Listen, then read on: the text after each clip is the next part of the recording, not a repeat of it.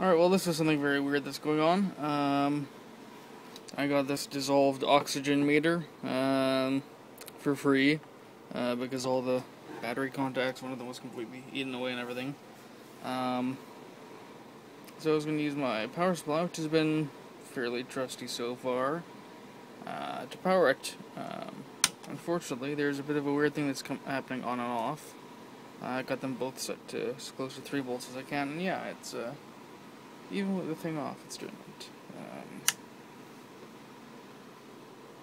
If I set that right about there.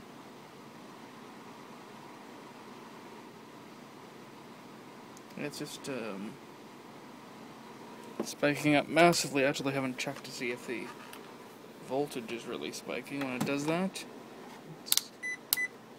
Yeah, I'm not hooking that side up at least to the to this thing because I don't want to have to order parts for something that's that old. Let's see.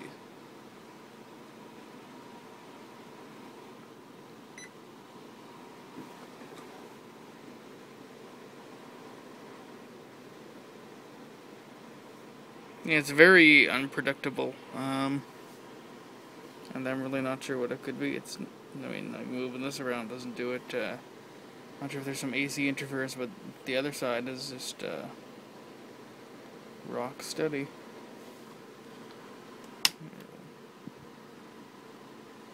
Oh, there we are.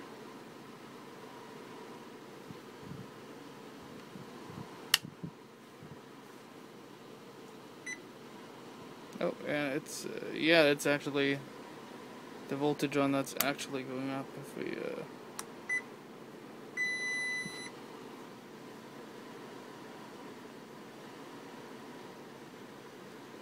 yeah, and I mean that's cranked all the way down. Turn it up a bit. Set it to like 10 volts ish. Oh,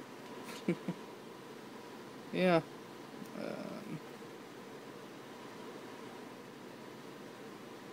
Yeah, I'm not sure what the heck's causing that, so I'm gonna have to crack this open and take a look at it. But yeah, if you got any ideas, let me know. I'm not sure. This is really a linear one. Yeah, I'm not sure what could be causing that. A couple ideas, but nothing sure enough to go chasing after it. I mean, could just be something really crappy with the pot that's causing that, although if I go to turn it up, and when I get it up there, it does stay at 40. And when I ramp it down, back down, it'll go down a bit. Yeah, anyways, that's screwed up, so I can't really take a video of this thing because I'm going to have 2 power supplies on here, and it's a mess as it is. So, yeah, that's something weird going on with this thing. So there we are.